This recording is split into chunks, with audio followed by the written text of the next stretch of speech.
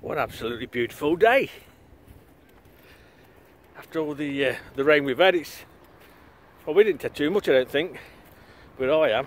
I know there's been floods everywhere and a bit of snow and ice, but it's absolutely gorgeous today. Not a cloud in the sky, just doing the rounds, trying to keep the sun out of my eyes, and yeah, get out while we can. Weekend again, so plan the weekend. Anyway, hope everybody's well, and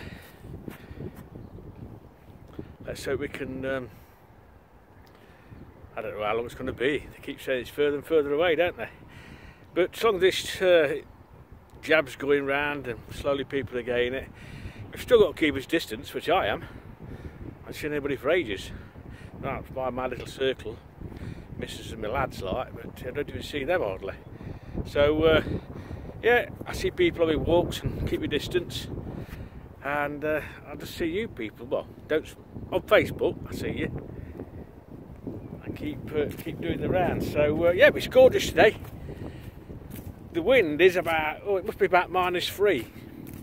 It's freezing, but it's nice to be out in it, wrapped up, and put my top coat on today. Nobody when it's not raining.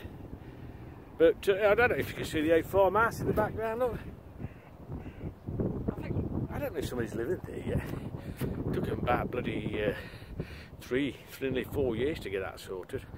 This lockdown over this last year. But anyway, I'll be on my travels. I'm going to be out and about today, keeping my distance, and then I'll get home for lunch and see what the day brings. Have a bit to eat, and the TV's crap, innit? Nothing on any TV. I'm trying not to watch the news. Same thing ever again. You watch the early afternoon news, you watch the tea time, then at night. It's all the bloody same thing. Keep repeating it. No tell happens different. So you might just listen to it in the morning now, and that's it. And then I get out and about and do a bit. But I'm glad that rain's gone now. And I don't know if you can see it on here, but it's beautiful blue skies here in Nottingham, in England, for all my family, you know, all around the world, in America and Canada, and Judy in Illinois, and my brother Dave in Canada. He's going through a bad time at the moment. He's just had some bit of an operation. I think they had to remove his leg, so I've not seen him for a number of years, so bless you, Dave. Hope you and your family's doing all right, and keep safe, mate. And you know, hopefully in the near future, get this virus out of the way. I might even jump on a plane and come and see you, because you're not going to come and see me now, are you? Hey.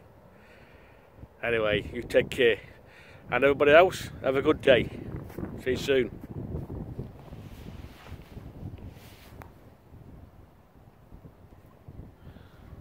He stopped.